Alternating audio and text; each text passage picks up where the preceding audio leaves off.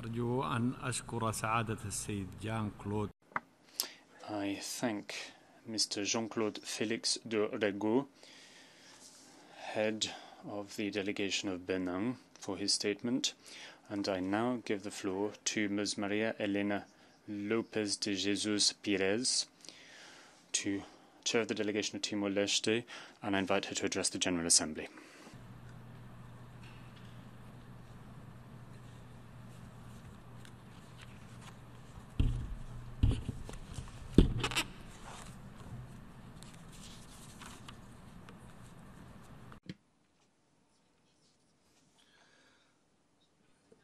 Her Excellency Mrs. Maria Fernanda Espinosa Garcés, President of the General Assembly, Your Excellencies, ladies and gentlemen.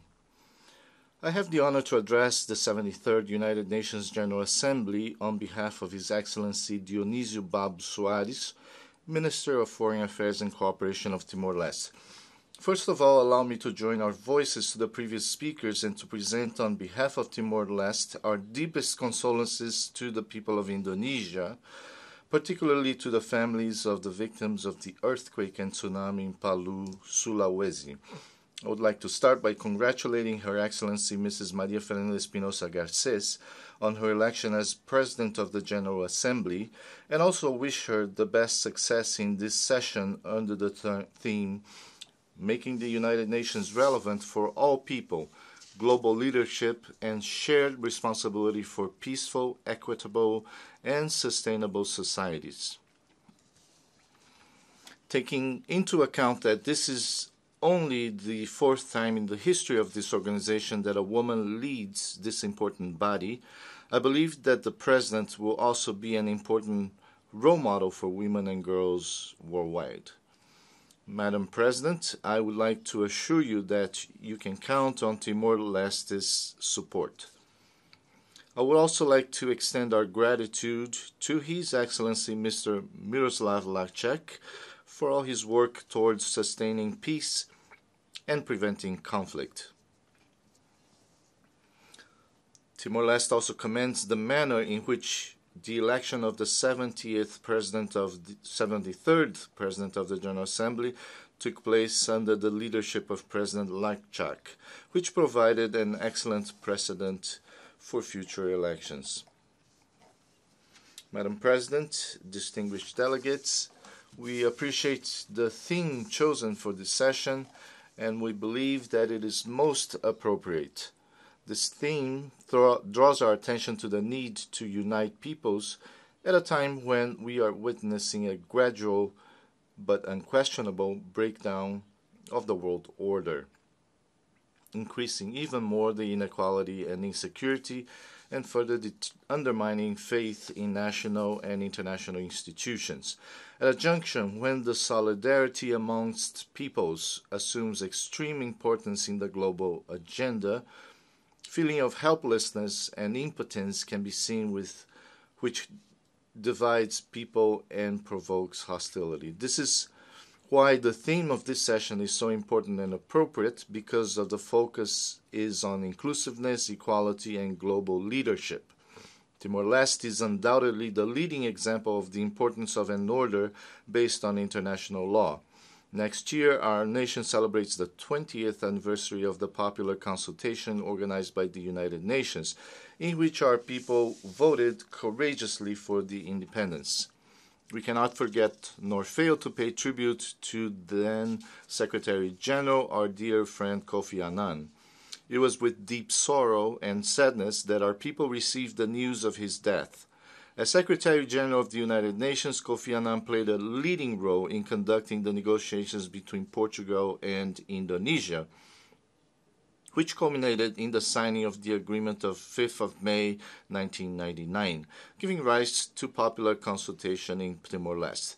This is a significant milestone that we will also commemorate next year. Recently, the United Nations played again a major role in Timor-Leste's future. For the first time, a conciliation commission established in 2016 under the United Nations Convention on the Law of the Sea succeeded in the positive resolution of a long-standing dispute between Timor-Leste and Australia about the definition of maritime boundaries, a process that took about a year and a half and culminated in a new maritime boundary treaty signed in this building on March 6th of this year with the presence of His Excellency the Secretary General of the United Nations, Antonio Guterres. This new treaty allowed us to consolidate national sovereignty and establish an important model for the peaceful resolution of international disputes.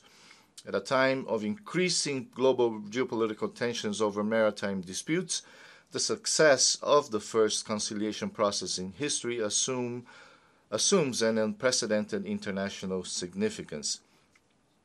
Timor-Leste encourages other state members to consider this mechanism for the peaceful settlement of maritime disputes. We believe that this mechanism will play an important role in appeasing global tensions on our seas. Madam President, ladies and gentlemen, our world faces many challenges which can be effectively resolved through dialogue, cooperation, and based on international law. One of the main challenges of our times is without a doubt climate change. This is an issue that Secretary General Antonio Guterres has defined as the defining issue of our time. Timor-Leste is confident that the international community will act uniformly to respond to this existential threat to our planet. I take this opportunity to highlight the importance of an active and extensive cooperation to pursue an urgent and real action that exists among small island developing states, including those in the Pacific region who are particularly vulnerable to the effects of the climate changes. Madam President, ladies and gentlemen, I also would like to emphasize a fundamental issue which also requires all the attention of the international community, and that is global migration. Conflicts, wars, situations of inequality, and climate change result in an intense migratory movement throughout the world. Timor-Leste and the countries of G7+ know that there cannot be sustainable development without peace. That is why we are aware that the 17 objectives of sustainable development will not be attainable if we will prevent us from building inclusive societies. We hope that the evaluation of the 2030 agenda will take into consideration these considerations, that the fragile and vulnerable countries will not be left behind. Madam President, my country welcomes the reforms of the United Nations system under the leadership of the Secretary General Antonio Guterres. Following the implementation of the plan to enhance the role of the United Nations resident coordinator, Timor-Leste will contribute a modest amount over the next 5 years. We also support the reforms without reservations under the Peace and Security pillar. We commend the Secretary General for his initiative on action for peace, including the Declaration of Shared Commitments on UN Peacekeeping Operations, which Timor-Leste has signed. In order to contribute to peace operations, Timor-Leste is currently investing in the preparation of its police and military personnel to increase their capacity and the possibility to contribute in the near future to the United Nations missions. However, despite our shared efforts, we continue to see conflicts and war in the world that fill us with concern. The continuing war in Syria is a tragedy that has been causing irreparable human damage and terrible suffering for the people living in that region. Timor-Leste urges that the international community develop all efforts to put an end to this war and to end the deaths and the destruction of this country. The people of the Western Sahara are still denied their right to self-determination. We welcome the appointment of the Secretary General's personal envoy, Mr. Horst Kohler, and we appeal to the Kingdom of Morocco and the Polisario Front to seriously dialogue in order to find a mutually beneficial political solution to enable the people of Western Sahara to exercise their right to self-determination through a referendum organized by the United Nations. Timor-Leste encourages the international community to redouble its efforts to finding, with the concerned parties, a just, peaceful, and lasting solution to the question of Palestine. We reaffirm Timor-Leste's support for the two-state solution and the urgent protection of the civilian population.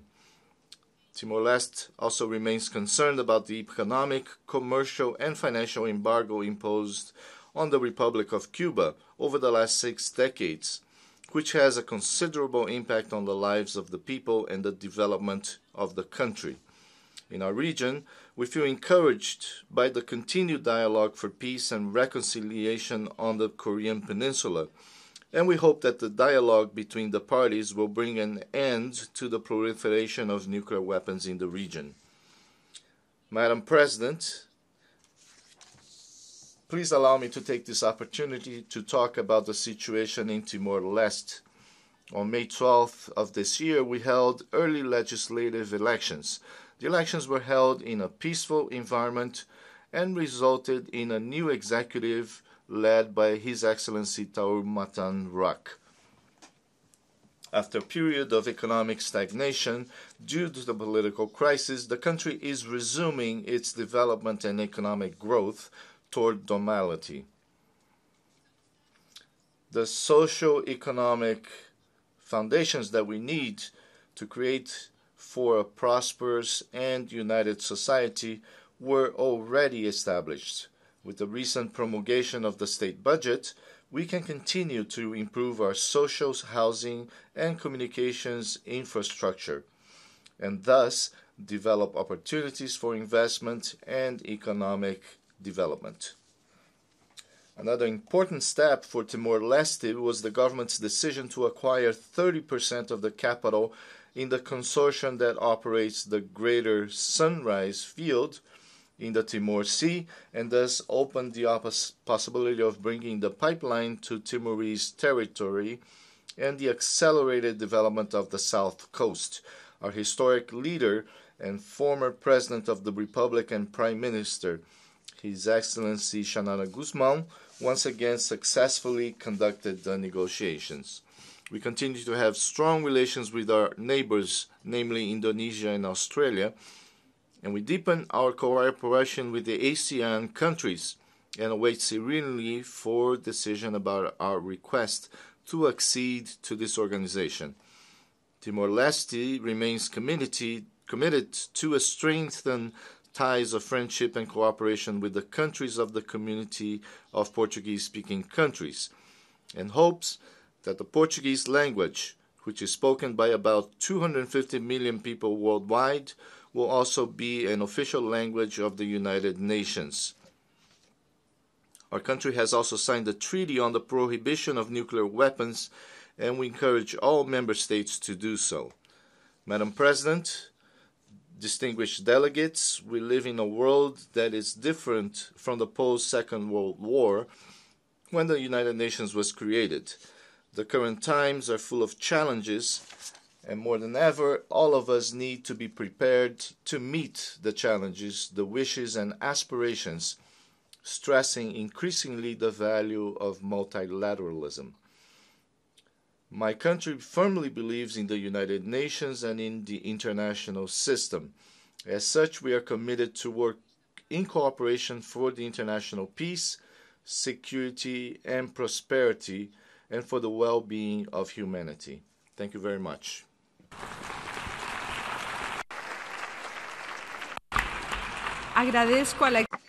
I thank Her Excellency Ms. Maria Helena Pires, Chair of the Delegation of Timor-Leste, for her statement. I now give the floor to His Excellency Mr. Ali Nasser Mohammed, Chair of the Delegation of the Maldives. You have the floor, Your Excellency.